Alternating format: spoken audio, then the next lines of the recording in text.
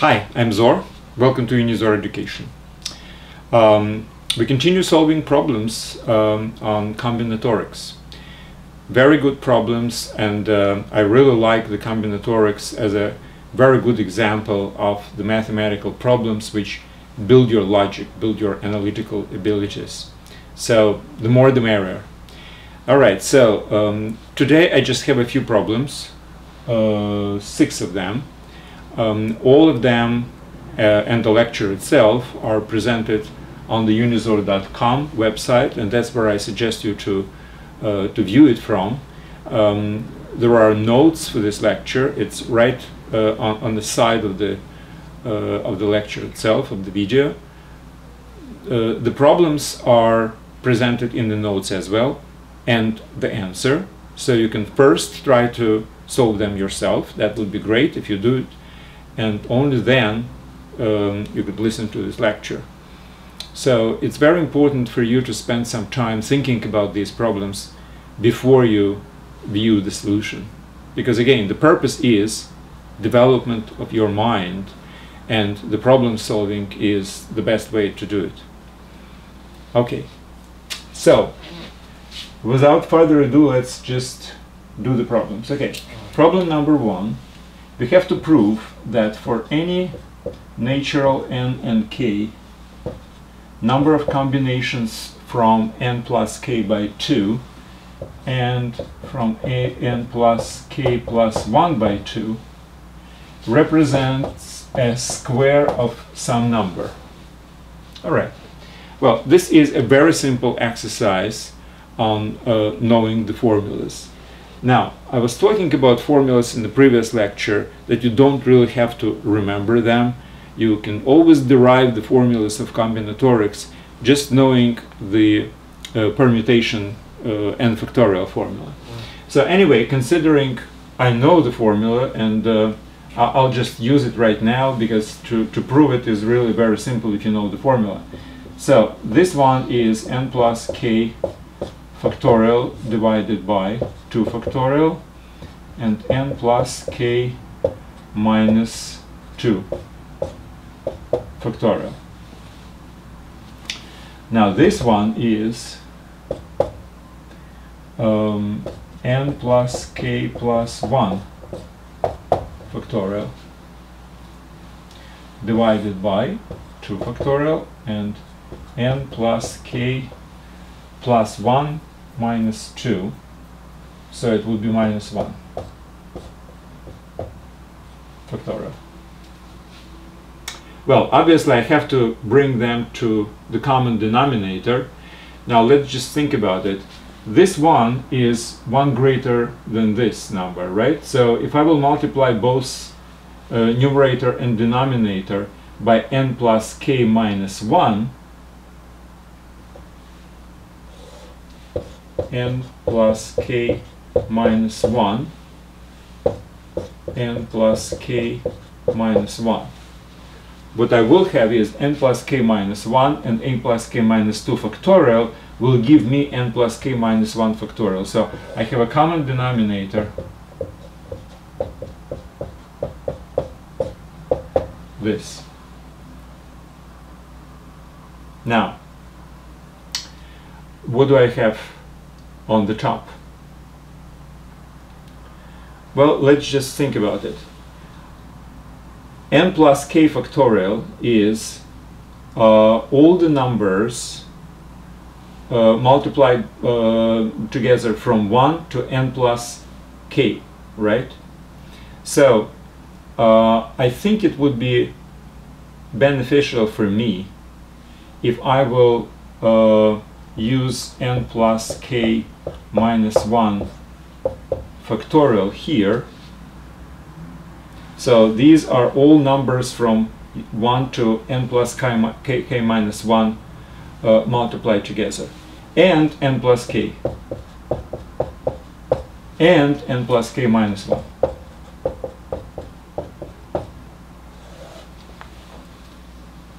Now, why do I need it? Obviously I want to cancel n plus k minus 1 factorial.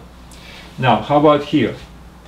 Now, again, I would have it as n plus k minus 1 factorial, and then next one would be n plus k,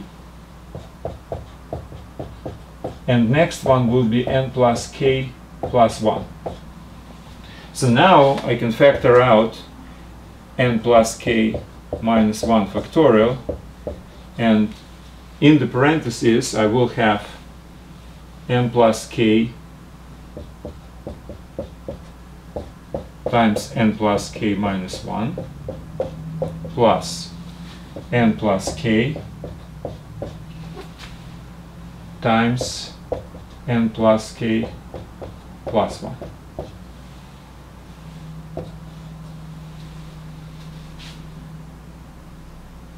Divided by, well, 2 factorial is true actually, right? So I don't need factorial. Minus 1 factorial. And now we cancel n plus k minus 1 factorial. Now we factor out n plus k, and what would be in the parentheses? It would be n plus k minus 1 and n plus k plus 1. So it would be 2 n plus k divided by 2. So the result is n plus k squared, which is exactly what needs to be proven. So this sum is n plus k squared. And the problem. Next one.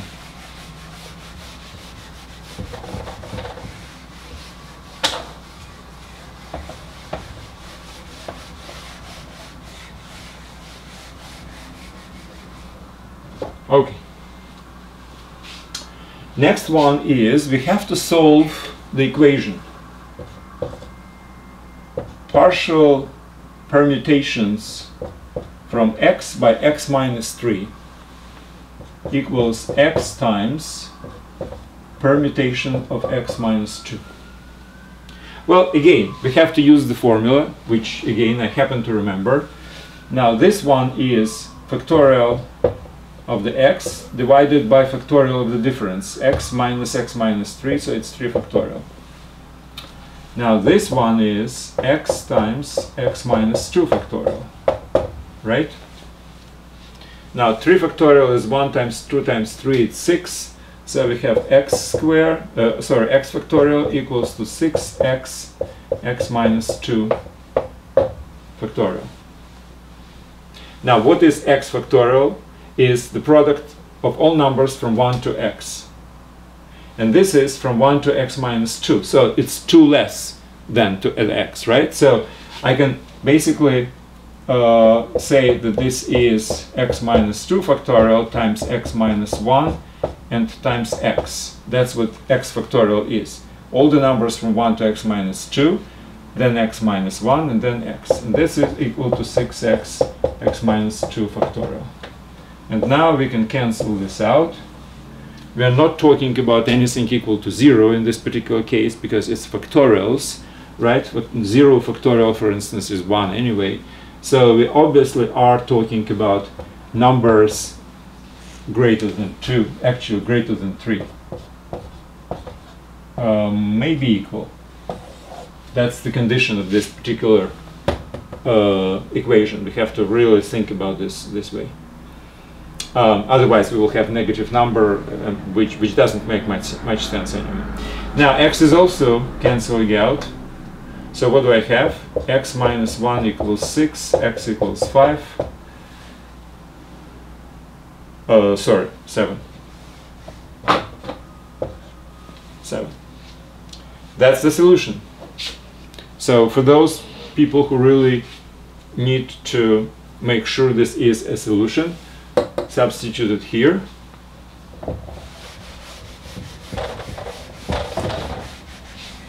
And what do you have?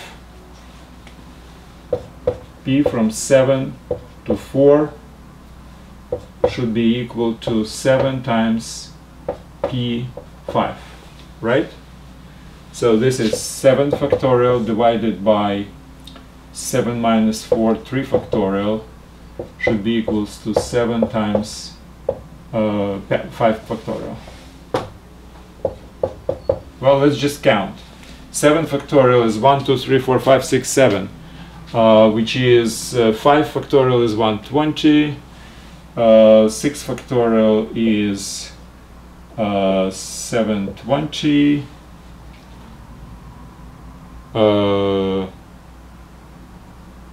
and 7 factorial is, you have to multiply it by 7, 450.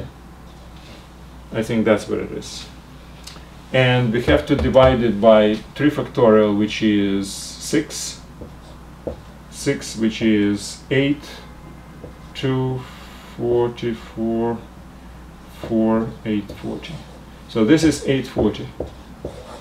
How about this? 5 factorial is 120 times 7, 840.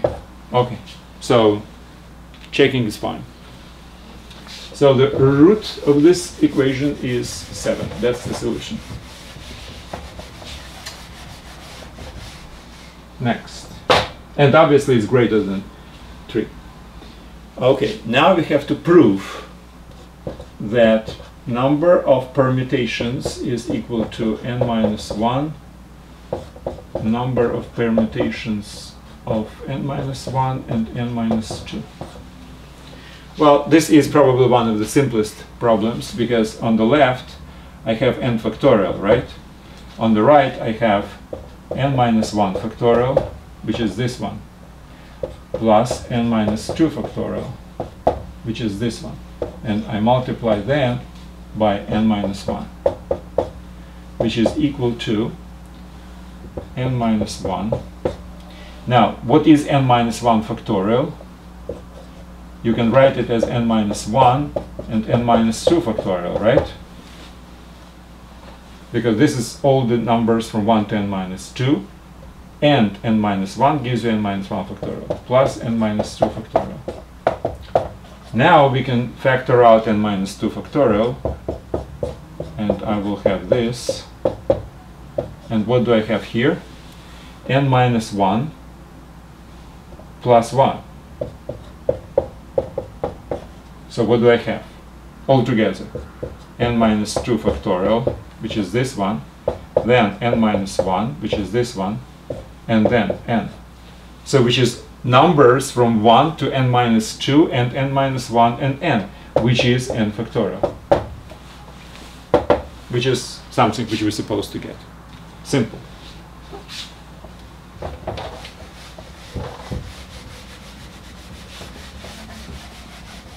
Next. Okay. We have certain building, co-op building, and it has board of directors. So this cooperative has 7 members of the board. Now there are 2 positions which they have to basically choose candidates among themselves for. One position is president of the board, and the second position is, I mean, it's also 1, not 2. And one position, treasurer.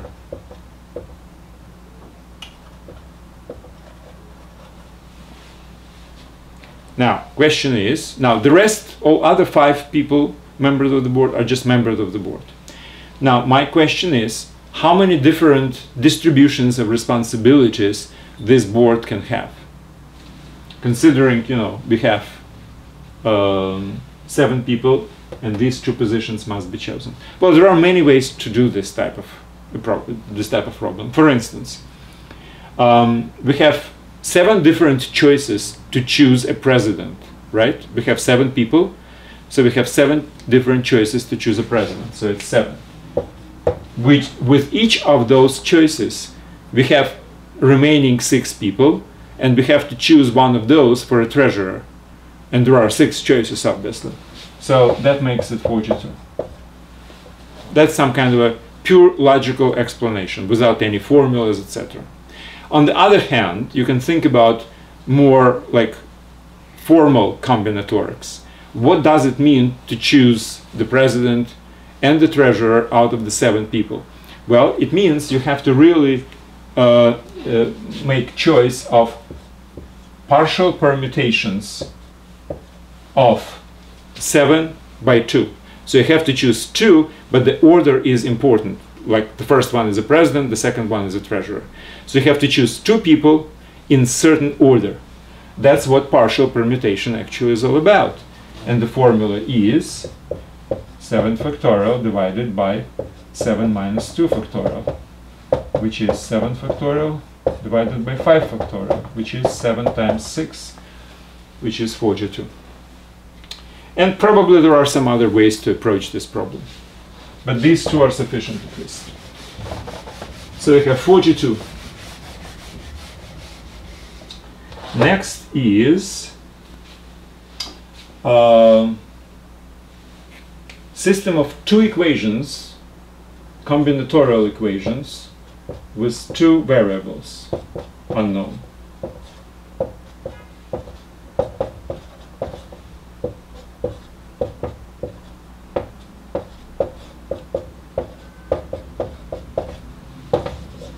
All right.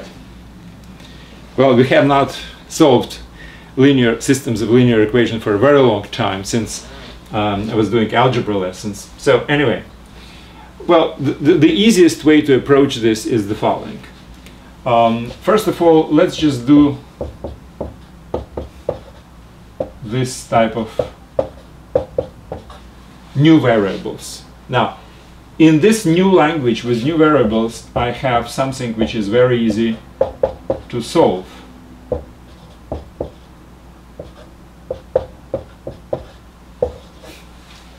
Now, how can I solve this? Well, subtract from the first one, I subtract the second one, I will have 5v equals 50.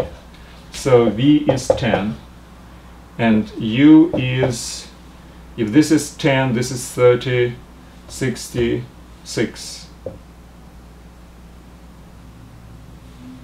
10, I meant. So 60. Is that right? 60 minus 20, 40, 60 plus 30, 90. Right. Okay, so v is equal 10, u is equal 60. U is equal 60. And v is equal to 10. That's what we've got. All right. That's good.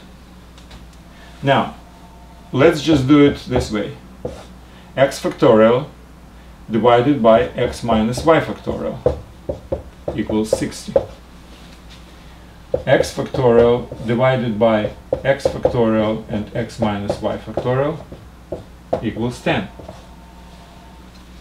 Okay, now let's compare one to another. What do we have? If I will divide this by this, my x factorial will cancel out and x minus y factorial will cancel out. This is 1 over x factorial, but we divide on this, right? So it will be in the numerator, so I will have only x factorial. And 60 divided by 10 gives me 6. Well, that defines x. X is equal to 3, right? 3 factorial is 6. Well, once I have x, now I can actually use something like this. Oh, wait a moment, I think I made a mistake. This should be y factorial. Sorry. Y factorial. So it's y is equal to 3. X factorial divided by y factorial and x minus, yes, that's right. It's my mistake. Anyway, so if I divide this by this, I will have y factorial is equal to 6 and y is equal to 3. Correct. Now, since I know that y is equal to 3, let's just do this job for x. We can take any one of those two equations, for instance this one, and substitute 3. So x factorial divided by x minus 3 factorial equals 60. Now, what is x factorial relative to x minus 3 factorial? Well, I can always write x factorial as x minus 3 factorial and x minus 2, x minus 1, and x, right? That's what will be in my numerator. And now, obviously, I can do this. So, what do I have? I have x times x minus 1 times x minus 2 equals 60. Now, we definitely know these are integer numbers, positive integer numbers. So we have three numbers in a row multiplied give you 60. Well, you don't want to solve the cubic equation, obviously. The best way is just to find a couple of numbers and think about these numbers are not supposed to be very large anyway. So let's say it's 5, 4, and 3. What happens? 5 times 4, 20, times 3, 60. So I just guessed, my first guess was x is equal to 5. So that's basically your best approach in this particular case. Considering the numbers are relatively small, and you definitely know that these numbers are integers. So that's the solution. Okay, and my last problem today is, okay, you have two mailmen, and you have two people, mailmen, and you have n letters which are supposed to be delivered to 10 different addresses. Now they have to split the job somehow among themselves. Question is, how many different ways of this distribution of the job exist? Well, there are two different approaches to do this. Approach number one, basically we have to pick something, pick the job for one of them, and that actually defines the job for another, right? So what kind of a job I can pick for the first one? Well, I can either choose for him to deliver 0 letters out of the n, or 1 letter out of the n, or 2, etc., or all n letters to be delivered by this particular person. Now, how many different combinations to choose 0 letters from n? Well, it's c from n to 0. This is c from n to 1. This is from c from n to 2. So it's number of combinations of 2 letters out of n. So I have to pick 2 letters and say, okay, this is your job. Or I have to pick 1 letter and say, this is your job. So the sum of these give me the number of different job distributions among these two guys. So this is the answer.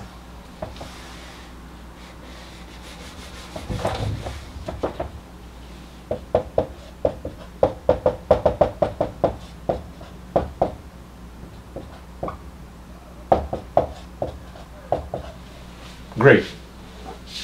It's a very long formula, right? Well, but let's do it differently. Let's pick 1 letter out of this n and assign it to one or the other mailman. There are 2 choices, right? So we have 2 choices. Let's pick up another letter, the second one. Well, it's also 2 choices. And with each one of the previous choices, we can have each one of these choices. I have to multiply the choices, right? And then the third letter, the fourth letter, etc.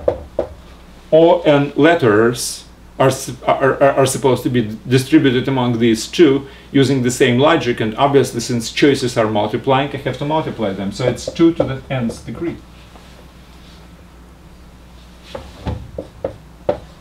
Look at this formula. This is quite an interesting formula. Well, if you don't recognize it, I can tell you this is a Newton's binomial.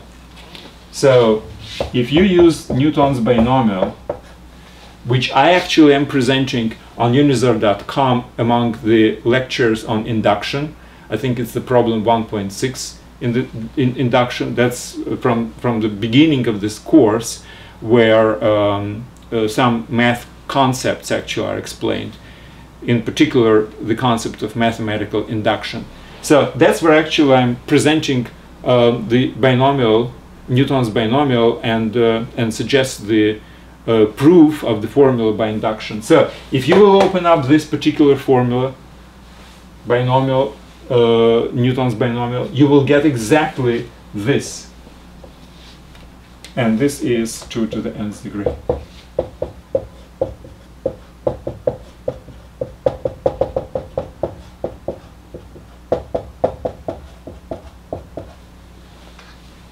So that's an interesting confirmation, if you wish, of the Newton's binomial formula in case 1 plus 1. So the 2 to the nth degree is the sum of all these binomial coefficients, as they are called. Okay, that was my last problem. I do suggest you to go through these problems again on the unizor.com website. Try to do it yourself and then read the solutions which I am providing, and there are answers so you can check your solutions. Well, basically that's it. Thank you very much and good luck.